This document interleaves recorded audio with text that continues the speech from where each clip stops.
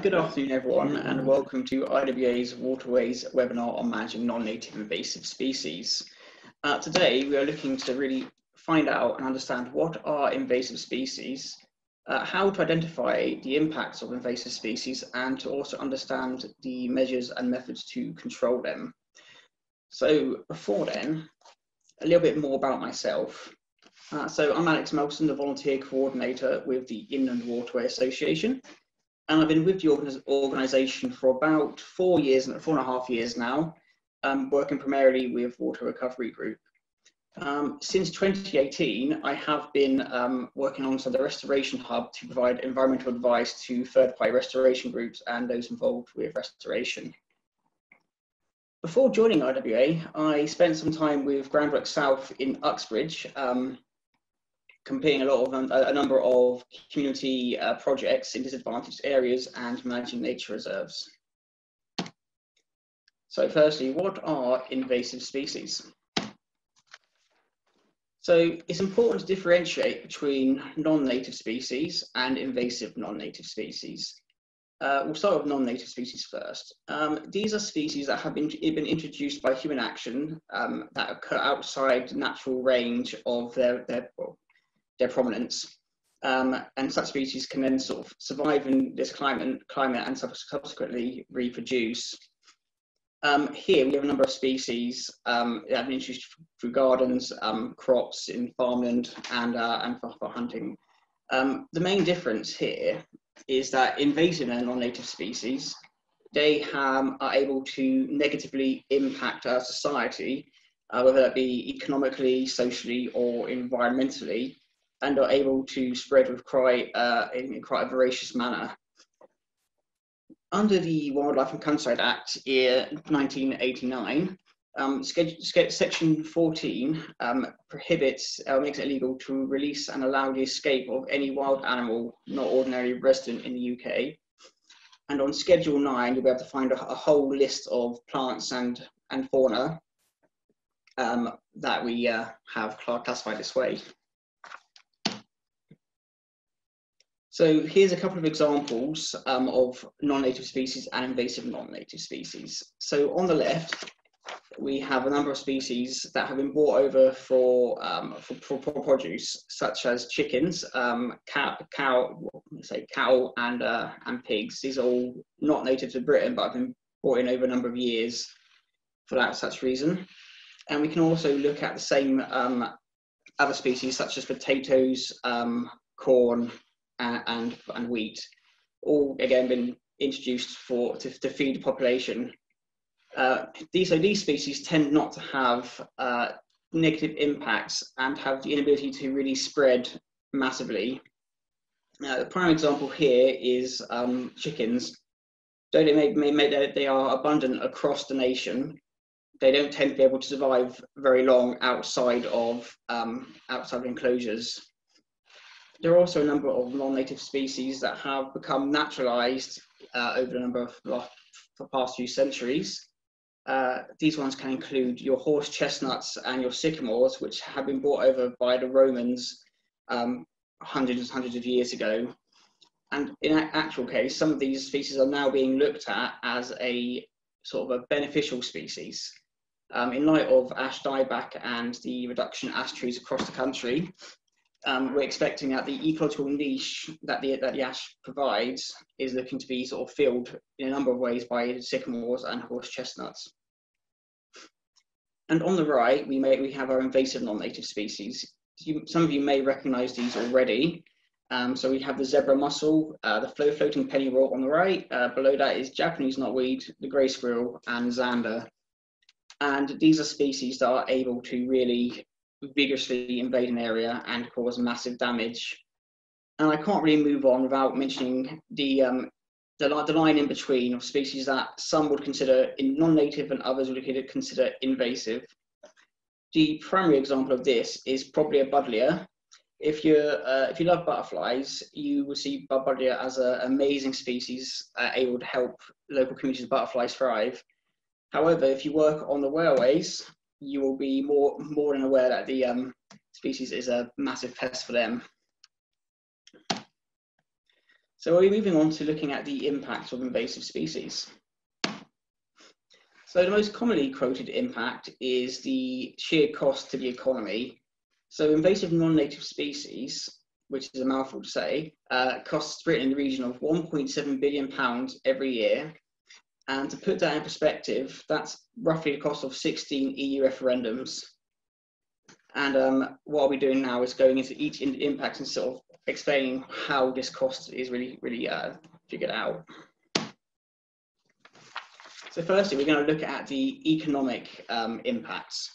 Again, this is the most commonly quoted through businesses, large and small, alongside landowners and navigation authorities.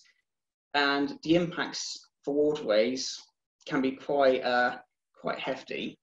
So what I'll be doing is I'll quickly go through these points. So the removal costs of invasive species, CRT, Canal River Trust, spend about £700,000 each year just purely on treating invasives on navigable waterways. And this is your species like your floating pennywort, which can negate and impact navigation quite considerably.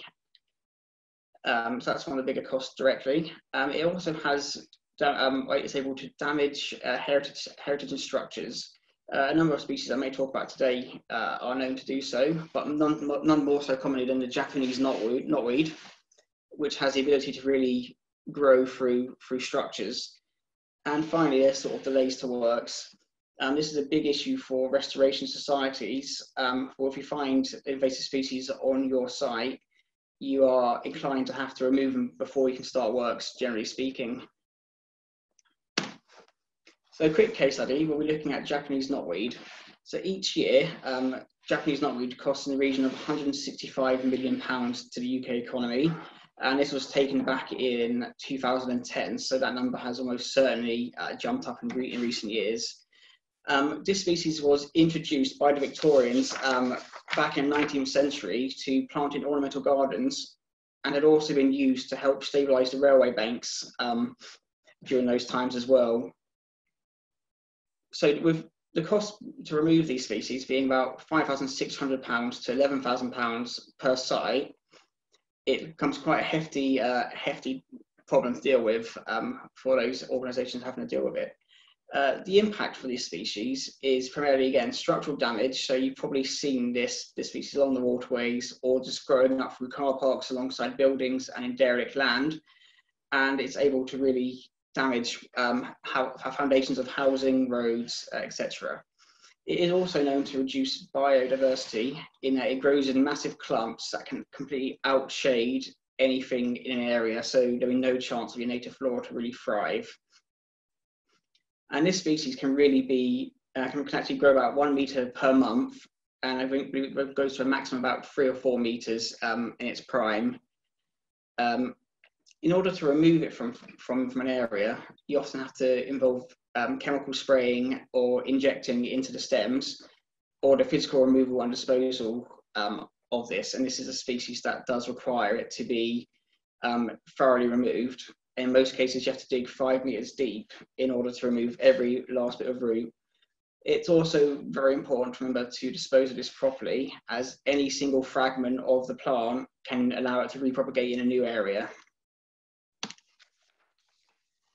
So then we're going to move on to the environmental impacts.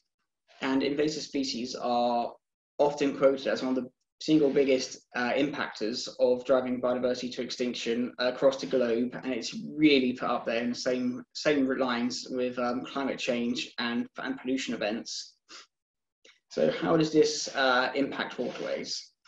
So it impacts collected species, as it is, again, one of the single most damaging factors leading to the decline of biodiversity worldwide. If we just take our friend here, the water vole on the left, as a prime example, this species used to be prevalent back in the 1970s, but with the introduction of American mink and the loss of habitat from urbanization and environmental degradation, we lost 90% of this species from to today.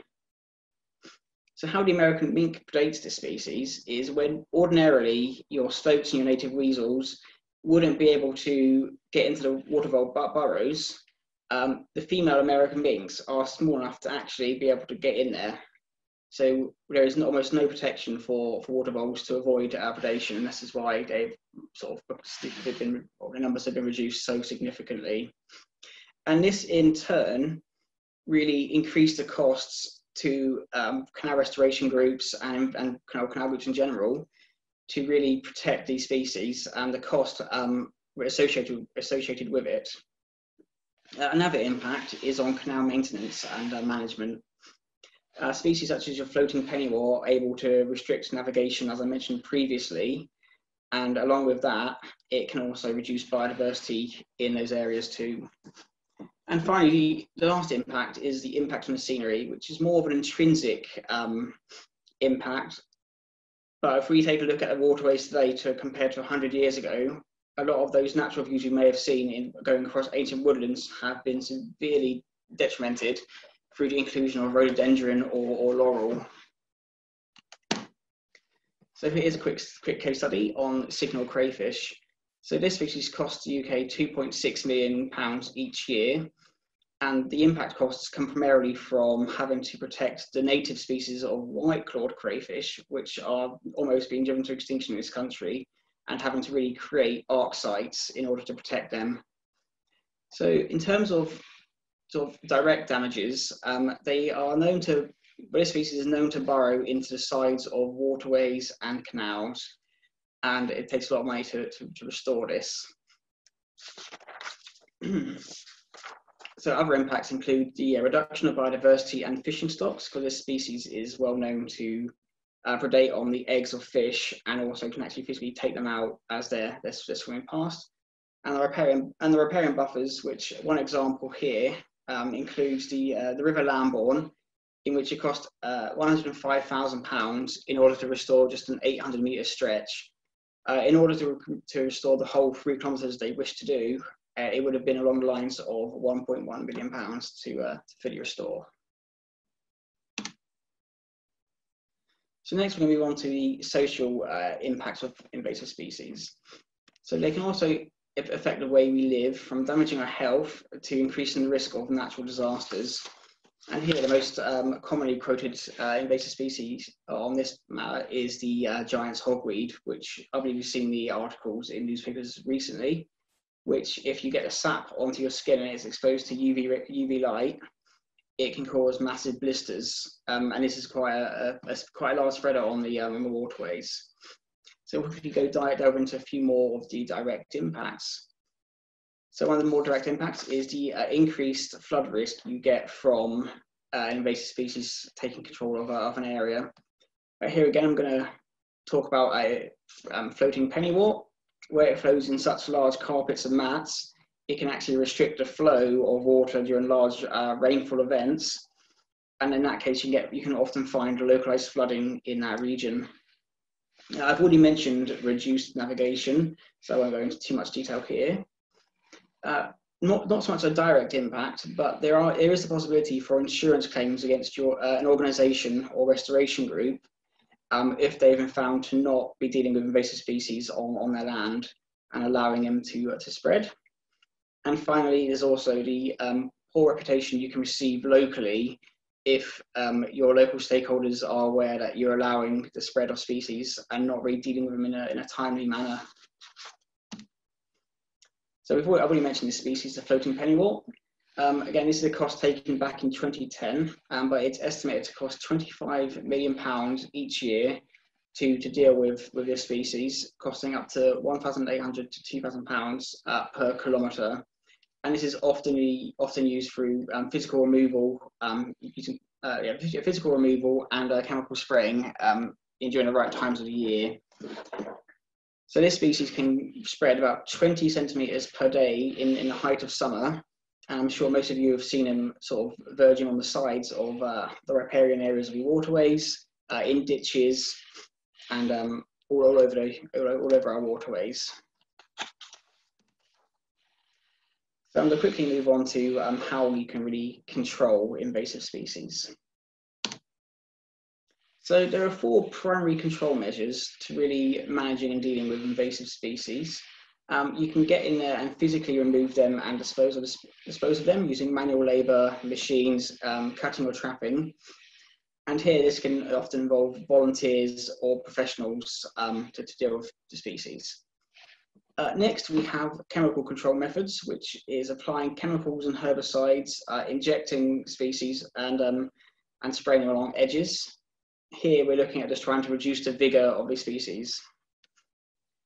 You've got biological control measures, which are usually reserved for the most difficult cases, and can have both positive and negative effects. I'll quickly provide a couple of examples.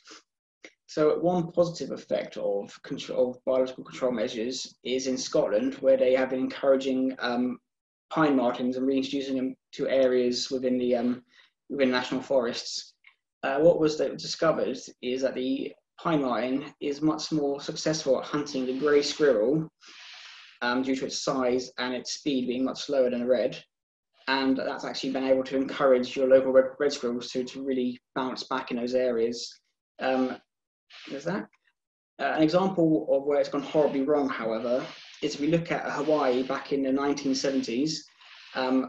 After the black rats managed to really invade islands, they identified that they were hunting down and killing the bird nests and bird species, along with turtles and turtle eggs. To combat this, they introduced a species called the small Asian mongoose, which was released all over Hawaii. However, what they failed to realise is that the small Asian mongoose hunts during the day, while the black rat was nocturnal. So these two species almost completely missed each other and both ended up hunting and predating the birds and turtles. So the problem had been exacerbated. And then finally, there's the prevention methods. This is essentially trying to avoid invasive species from spreading any further than they already have. And this is through successful site management, educating the local population or your workforce, and trying to really alter behaviours when working near species. It's just going forward. There we go. So how can you on the waterways really help control invasive species? Well, firstly, it's really important to identify what species you might come across, and you can find this information out on the NNSS, which is the Non-Native Species Secretariat. They have over 50 toolbox talks on how to identify a number of invasive species, and you can also head to the IWA website, where we have a section on the more common ones found along our waterways. But by familiarising yourself with these species, you can then move on to report them to your local navigation authority or your land managers. Here we can really work out the problem and the extent. Even small infestations can eventually become massive problems. Through early reporting, you can really help the management authorities remove them before it becomes that big issue. Failing that, you can also report it nationally or nationwide using the NBN Gateway or iRecord, in which they use that information to really inform government about how much the problem has spread over the years. Finally, there's also, you want to prevent the species from spreading. So if you're using the waterways, whether you're fishing, kayaking, canoeing, you can really help avoid this through the RYA's Check, Clean, Dry campaign, which more or less is a case of checking your equipment before you're moving on to another waterway, cleaning your gear or disinfecting your boots, and finally allowing them to dry and to finally kill off anything that might be holding on. And finally, there's the remove it. If you come across it and you're able to remove it, please do so. As long as you can dispose of it in the proper manner, it all helps. So I'm going to discuss an example of how volunteers can be involved in removing invasives through IWA's Pull, Snap, Stomp campaign and Himalayan balsam. So Himalayan balsam is an invasive species that was introduced again during the Victorian times and can grow as a massive plant that can grow up to heights of 3 meters. The issue with this plant is that it can produce up to 800 seeds per individual plant, and they are able to, if interrupted, they have an explosive mechanism to spread up to 3 meters away. over the last 15 years, this species has really boomed on the waterways, and you're probably almost guaranteed to find it anywhere you go. IWA volunteers have been involved since I believe since before 2015, in which we've been encouraging work parties and volunteers to really get in there and remove the problem. So this is where our Pull, Snap, Stomp campaign comes in. So we ask volunteers out on their walks, work parties, to essentially pull the Himalayan balsam, which comes up very easily due to its shallow root system. This is because of its beginnings in the Himalayas, where there's not much soil, and it's mostly trying to get into cracks and crevices along waterways. So you pull it very easily, and what you then want to do is to snap the stem below the lowest node, which is these little bulges you can see on the left-hand side of the image with our volunteer. Those are you want to basically rip the root off from that lowest node, and then you want to make a pile of the Himalayan balsam and really sort of stamp it down to encourage the rotting process and to avoid it from spreading any further. Here it's important to remember that actually you have to pick it at the right time, usually between June and July, or you run the risk of actually causing a bigger problem.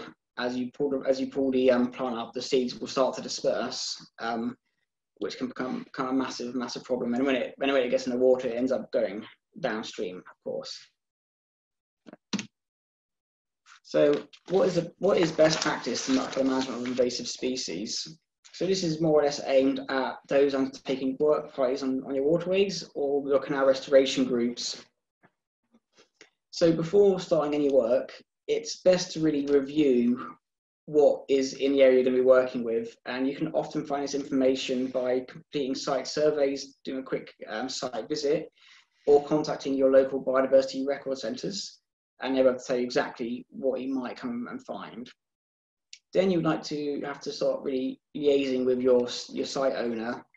And here you'll be looking at statutory bodies that have been identified, and you can start thinking about what are the appropriate control measures to deal with individual species, because not all of them will be dealt in the same manner. And then you want to start considering how you would segregate these species and keep your volunteers away from them.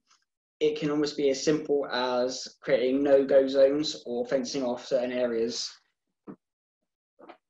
During works, once you begin work parties or working with volunteers, it's really important to brief who will be working in and what species are present and where you want to go and where you want to avoid. For being able to identify these species, volunteers can take actions to really reduce the spread. You then want to look at ensuring planning permission is perceived to control the species. For example, if you have Japanese knotweed, a lot of the time volunteers won't have the correct qualifications to manage them effectively, and can again causing more of an issue. So you also want to biosecurity area. So biosecurity is essentially putting in place measures to avoid the spread on a site.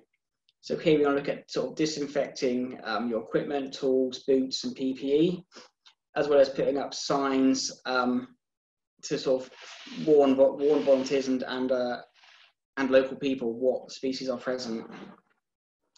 And then finally is looking at the appropriate disposal measure for these non-native invasive species. Afterwards, it's important to report the work you have done, looking at how much you've removed and what you have found, as well as encouraging people to report what they find going forward, in order to keep the spread down. You also want to continue to manage the site. So every so often you want to go back in and help clear the invasive species if you can, and reduce it on your site. And then finally, sort of educating the public in what's here again. There are a couple of do's and don'ts with invasive species. So I was going to list through a couple of do's first. So you do want to record and report invasive species when and if you find them, and encourage everyone on site to do so. Secondly, you want to budget in for the removal and management costs for keeping invasive species down. And you'd also want to incorporate this into your project plans and risk assessments.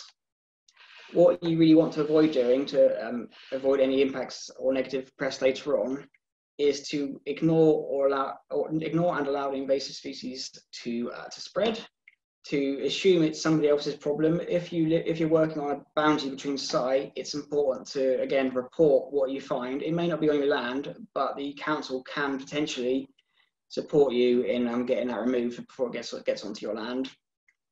And also also avoid managing non-native invasive species without the right qualifications or protections. So here's a couple of useful resources that can be used on your sites or when you're out and about. I'll share this around later if you wish. And thank you for listening. I'm happy to answer any questions. And if I can't answer the question, I'll get back to you as soon as I can with a more detailed answer.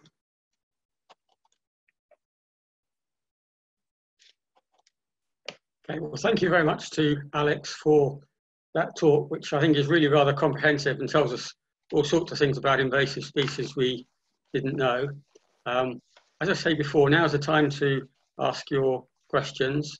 For most people on a PC, the Q&A button will be towards the bottom of your screen, although if you've got an iPad or some other devices, it may be elsewhere, maybe top of your screen. You should see a little button with the words Q&A. Just type in your questions there and we'll see what they are, and we'll ask Alex questions. We've had one question come through so far, there's more coming through. The first question is to Alex: how do you report sightings of invasive species? And perhaps not only could you tell us how, but could you tell us who you should report them to? Right, so there's a number of areas in which you can report invasive species.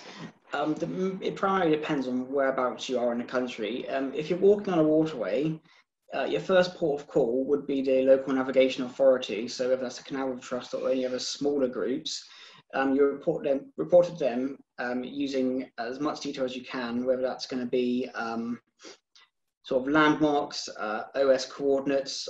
Do take pictures. So that's them. Potentially, if you can't get hold of your local authority, you report it to your local council. They often have an environmental health officer whose responsibility is to record and assess invasive species in different areas. Okay, thank you. The next question we've got is, can you tell us which invasive species you think is the most troublesome for navigable waterways? Oh, that's a hard question. They've all got different impacts in which they can really be a detriment to different areas. But for me, I'd say the most problematic in terms of an all-rounder is probably your floating pennywort, where it reduces navigation, it damages biodiversity, and it can also increase flood risk. Okay, thank you. The next question we've been asked is, are there any invasive species that have been successfully eradicated, either perhaps in local areas or the whole country? That is a good question. My favourite example here is on the Isle of Wight, in which they've managed to keep the grey squirrel population to a zero after it did once invade. But that's through a large volunteer force actively hunting these species down. It gets a lot more difficult with your species that can spread, like Himalayan balsam, your Japanese knotweed, as a lot of people and landowners will often turn a blind eye to noticing them due to the costs that can be associated in the short term. So I guess to answer that question, I have to take a bit more of a look into this. But as far as I'm aware of, it's not many invasive species have really been eradicated from the country. Okay. Another question that came through almost at the same time, which is very similar, but there's a little bit of a bent to it. It says, is there any realistic prospect of an invasive species being eradicated from our environment? And has this been achieved elsewhere? Oh, is this the same question? It's almost the same question, but not quite. So you mentioned the squirrels on the Isle of Wight. Things like Japanese knotweed and floating pennywort, what's the prospects of getting rid of something that's pretty well established throughout the whole country? Is that going to be possible, or are we going to end up living with these invasive species forever? Perhaps something else to be the new normal? Yeah, so I'm a bit of a pessimist in these matters. I think it's not entirely possible to completely eradicate these species from the whole country. You can remove local infestations, almost certainly, and you can almost certainly remove them from waterways and ditches locally. But in terms of trying to eradicate them, I think the point is now looking at trying to reduce the spread and really trying to stop the impact everywhere. So it's easier to keep them from invading a new area than it is to remove them everywhere. So it's really to protect the areas that we have got left that are invasive free. Okay, thank you. The next question is, are the waterways considered a risk factor in the spreading of invasives? As so many use the channels to spread, such as mink, and if so, is there any particular good practice advice to help control that sort of thing? Yes, so the waterways are a massive vector for the spread of invasive species, especially in the likes of Himalayan balsam, Japanese knotweed, and other species that spread via sort of seed.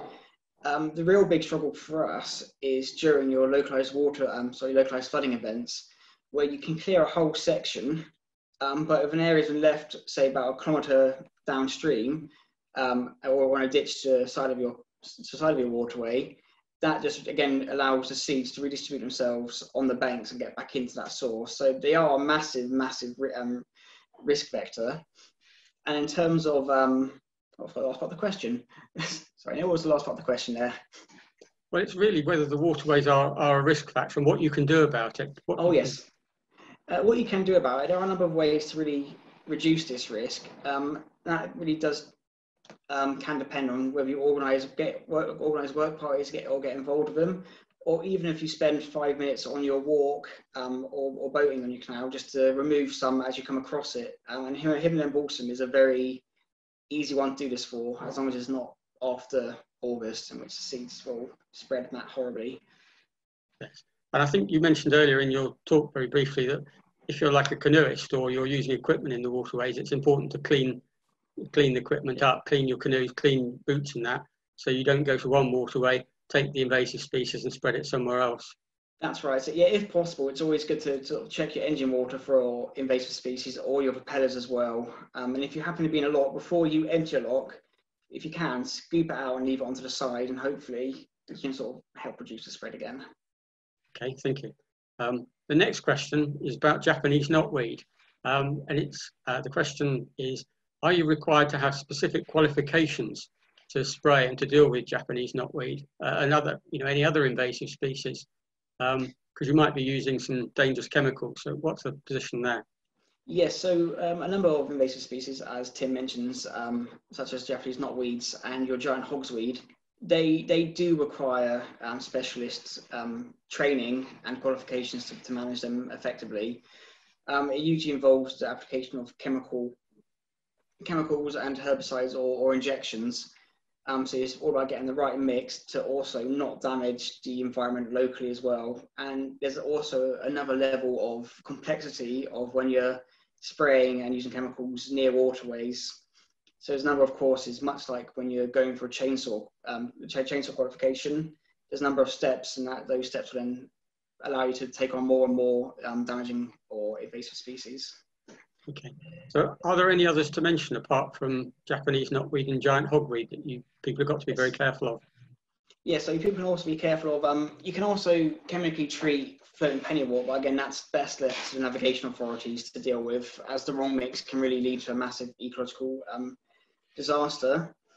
But those are the two big ones that do require qualifications. Other ones such as floating pennywort, Himalayan balsam, New Zealand pygmywort, etc.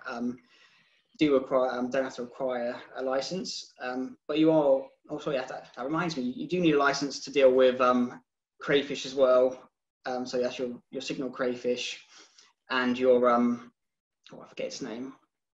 I'll come back to that. There's another one that's problematic. Okay. I'll get back to that one. Thank you. There's another question on almost the same subject, but a little bit specialised. And the questioner is asking whether there's any advice on spraying control of giant hogweed as against physical cutting it, which is best. And also, if you're using weevils to control Azolla, do you know if they'll overwinter successfully or not?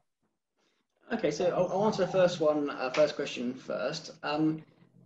In terms of advice on spraying giant hogweeds versus physical cutting, I believe a lot of companies prefer to chemically treat the plant in order to reduce the risk of coming into contact for workers. But often enough, you'll see these guys or girls wearing wearing overalls and face masks to really limit the contact. So I believe primarily are looking at spraying for giant hogsweed. And in terms of weevils for Azolla, I'm actually going to have to take a look into that one. I don't really know too much about that, but if you drop us an email, I can take a quick look into that for you. Thank you. The next question is saying, it's unlikely that the general public, especially with small children, know the danger of picking the pretty pink flowers on the towpath, such as Japanese knotweed, or there may be others. Do you think there are any invasive species that Canal and River Trust, or indeed other navigation authorities or other landowners, should be posting warning signs about? Or would that be overkill? Absolutely. I think a picture says a million words. Oh, it's better. I'm just saying, it's terrible. But yes, almost certainly having a poster available to really explain what the species is, how to identify it, and why you shouldn't touch it or do anything about it or go near it. Really, that does go a long way in preventing the spread. Because unfortunately, Japanese knotweed is a very lovely looking plant. So yes, I would always recommend potentially getting in touch with your local navigation authority, or if you own the land, just put up a couple of signs where there might be local invasive species present to try and, I guess, lessen the impact from those who don't quite know so much. Okay. Another question, or almost a comment, says, it's almost similar subject. It says the lady who's asking the question lives in Scotland and only came across American pennywort when she was boating on the Grand Union Canal last summer. She came across information boards that said it was in the southeast of England. She's noticed that on Robbie Cummings' Canal Boat Diaries that he fished out from his weed hatch what looked like pennywort near Manchester. So, do you think this sort of shows the need for greater awareness of these issues? Oh, absolutely. We really need to sort of focus on a national approach to identifying and dealing with these species. But no, you're right.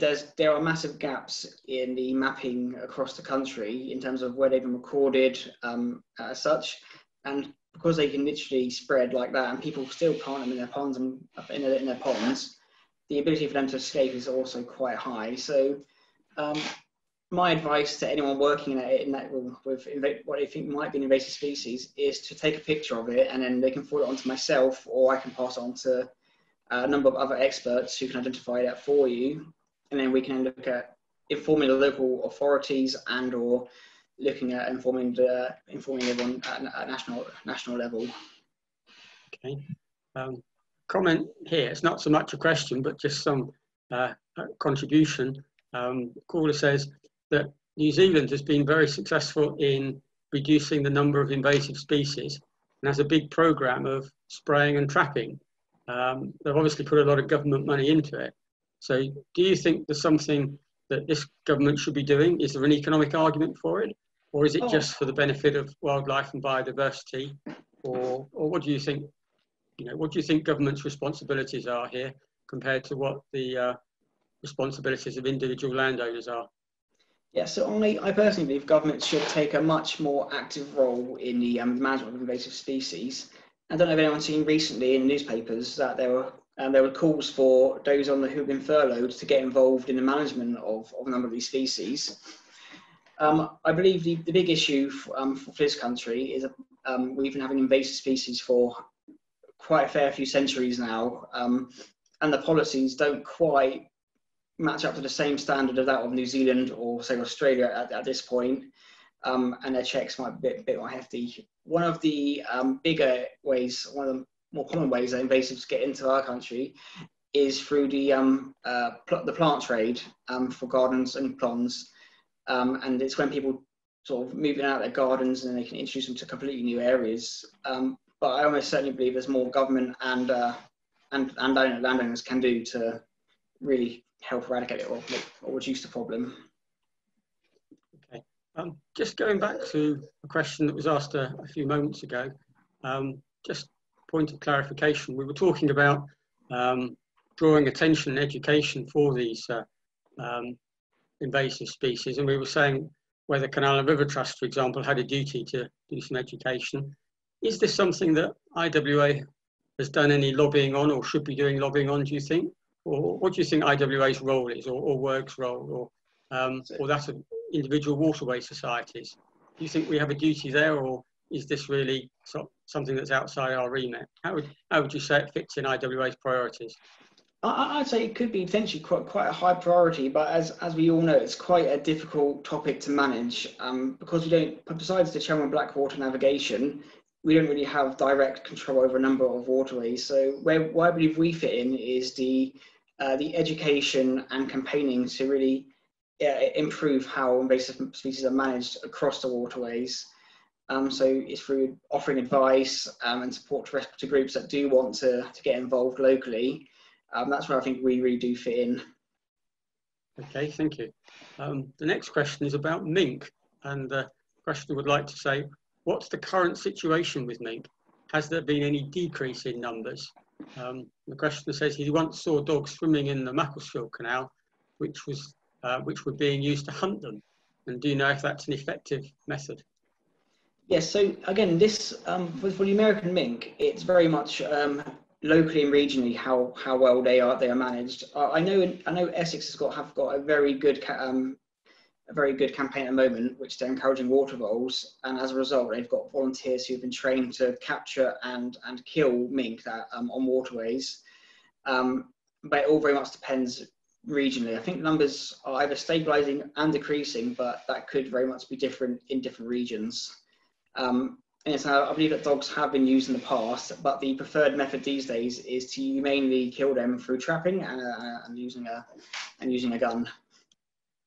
Okay. Next question is about water hemlock dropwort, and asking whether that's a problem for the waterways. That's water hemlock dropwort. Yes, water hemlock dropwort is one of those interesting species where I don't believe it's technically an invasive species as opposed to one that's native to the UK.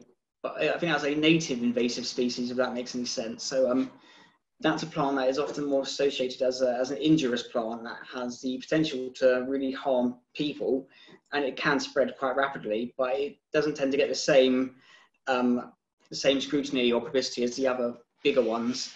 I can take a little bit more look into it. It's a species an area I'm not too well informed about, and I can get back to you about that one. Okay.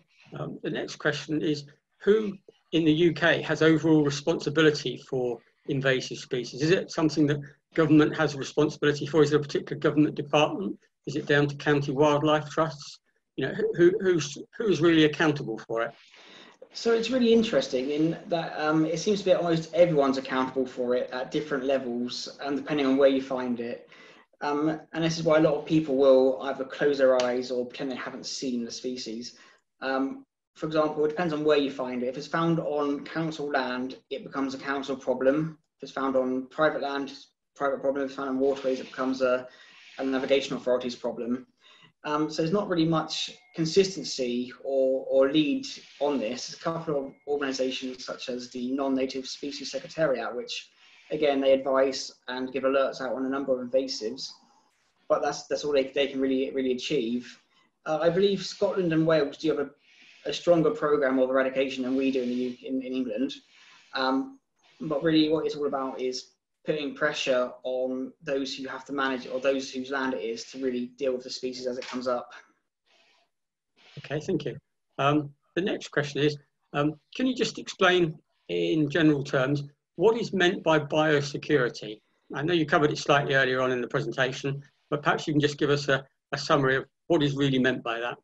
Yes, so essentially biosecurity is about the prevention of organisms, both large and small, from being able to spread outside an area. So it's putting in measures such as your check, clean, dry campaign, but more interestingly on like restoration sites, it'd be a case of washing down wheels of your vehicles going in and out of areas with invasives, putting disinfectant spots in here, putting up signs and putting up areas and fencing off. So it's basically about ensuring that whatever you have that's invasive or a threat to the local society or society as a whole is restricted and removed. Okay. Next question is really another one involving waterways restoration, and it's for waterway restoration groups. Should they be undertaking a survey of their sites to see what invasive species are there before they start any other work? Yes, almost certainly. By walking the waterways at different times of the year, you can really see what invasives you'll be potentially coming up to in, say, year 5, 6, 10, 20 of your restoration plan. By allowing them to stay put and not really dealing with them, that can almost certainly negatively impact you down the line, whether it's through increased costs or poor reputation. So I would almost certainly encourage groups to really get out there and look at invasives, and I'll be more than happy to also help to confirm suspicions of invasive species, and on occasion help to sort of survey the sites if that's wished as well. Okay. Apart from sending in details to yourself, is there a good reference that you'd recommend, sort of a website or other source where people can find out more about different invasive species? Yes. Because as has been mentioned earlier, not everyone will know all the species and all those that are harmful and those that can perhaps be tolerated. Right. Well, funny enough, what I will do is I'm happy to point people to the our website on the IWA. We have a whole section on your common waterway species of invasives. But if you're looking at a more of a detailed view and getting individual toolbox talks off, I would almost certainly recommend the Non-Native Species Secretariat, or NNSS.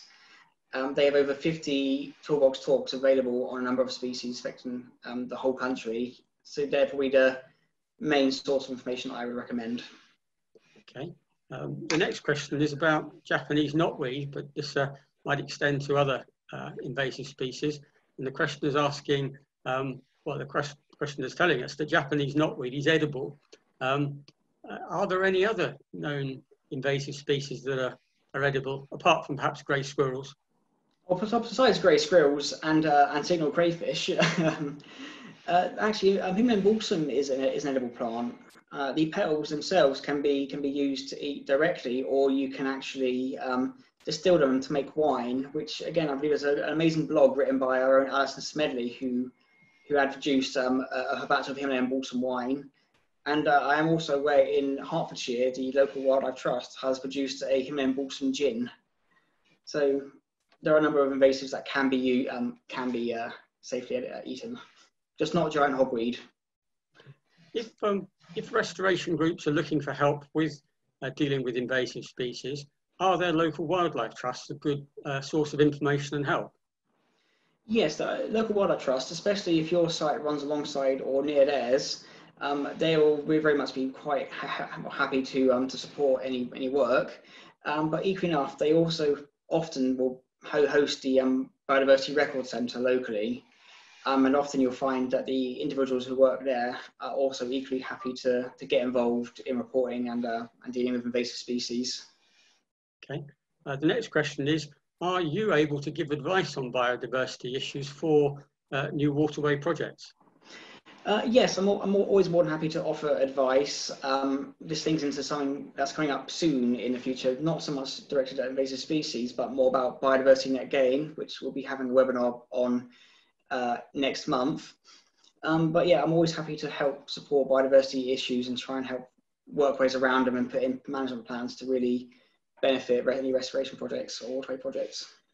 Okay. The next question is, do you think it would be appropriate to hold or for work to host some canal camps specifically to deal with invasive species, including those on navigable waterways rather than the usual sort of building work? Of course, yeah. I mean, as long as the work's there, we're usually quite keen to get out there, whether it's on a canal camp or a regional dig. As long as there's enough to really keep everyone busy and make it a worthwhile event, it's something we can definitely get involved with. Okay, thank you. Now then, we've just got about 5 more minutes left. So if there are any final questions that people have, please pop them through. I think this has been tremendous session for lots of questions, has kept Alex on his toes. The next question that Alex come through is, can Alex tell us what his favourite invasive species is to deal with? Are there any particular enjoyable ones that, whether it's Himalayan balsam bashing or running after mink or whatever else? I mean, I personally absolutely hate grey squirrels, but I said I wouldn't mention that. But I had to get in somewhere. But for me, it's got to be the Himalayan balsam. When you put it and snap it, it makes the most satisfying crunch, and you can really achieve a lot of well, you can actually achieve a massive eradication program in just a single day. You just keep pulling and snapping. It's one of those ones that are really, I say, quite easy to deal with if you're on your own or with a group. Okay, thank you. The next one is, are there any funding sources available to help control invasive species? Yeah, so usually you can often get funding. I think it's quite hard to get them directly funding the eradication programs, but you can often tie them in with other works. So if you're part of a restoration group, if you've got a big fund going through, don't be scared to add a bit in for the control of invasive species. A lot of fundraisers currently, well, before COVID-19, were really looking at making the environment the forefront of a bid. So if you can collect together a big package of environmental issues alongside your restoration projects, that can really help with any project, I think. Okay, now the next question is a really topical one, and it's saying, is there any chance of socially distant work parties for Himalayan balsam bashing? Yeah, so Himalayan balsam doesn't really require you to be in a closed area or with a group less than 2 meters away. What we often recommend is you can currently go along with the waterways with your family or your one other person and pick it up if you're on a towpath, or if you can get into an area it's safe to do so, you can always sort of spread out and collect piles. My suggestion here is if you've got any kids with you in this to do this, make it a bit of a competition for who can collect either the largest Himalayan balsam or create the biggest pile as such. Okay. The next question is, presumably, or maybe there aren't, are there any additional considerations for dealing with invasive species removal in areas that are triple SIs? Yes. So with triple SIs, by law, the land managers or authorities who work on them have to keep the triple SIs in a good condition, or at least avoid having the condition full. Invasive species are one of the quickest ways for your triple SI to go from good or pristine to terrible and rubbish. So usually there's always lots of works from triple SIs to reduce the spread of invasive species. Okay, the next question is, there's two parts to this question. First of all, which invasive species do you think has been the most damaging in the United Kingdom, and which one do you think will be the most damaging in the future? Oh, good question. Oh, that's a very good question. If you're looking at I'd say from a completely economic point of view, I would say the most damaging has to be Japanese knotweed, and it's probably the most well known. But for me, I would be inclined to actually say the grey squirrel, because its impact on the red squirrel population has been quite substantial over the years. And the second question was, which one will become the biggest issue? For me, I believe it's already a massive issue currently. It's a species called the ash emerald boar beetle, or the emerald boar beetle, which was native to Asia. And alongside ash dieback, these species are targeting ash trees and reducing their ability to survive beyond, say, 5 to 10 years of maturity. So I think that's the one to be really watching out for, is the emerald ash borer. Okay, now we're almost out of time, but just to give Alex one final opportunity, is there anything else you'd like to tell us about invasive species that you haven't said so far? Any final words for us? Or, I mean, in terms of final words, maybe not so much final words as opposed to more of a plea, is to really sort of get out there and sort of learn to identify what these species are and just really report them. That's the best thing that you can currently do, is to just report it on a national scale. Okay. Well, thank you very much to Alex and to all our attendees today and for all the questions. The final comment that's in is from one of our listeners who said, it really has been a superb presentation, and you really do know your topic, which I can only endorse. So thank you very much, Alex. I think that's brilliant. And thanks everyone for tuning in. I hope you've been educated and enjoyed this and found this a useful session. And we hope we'll see you at the next session. As you know, we've got seminars lined up for the next few weeks, usually on Tuesdays, but occasionally other dates. And there are also occasional branch seminars. So lots to see and lots to learn. So thank you very much, and hope you have a good rest of the day.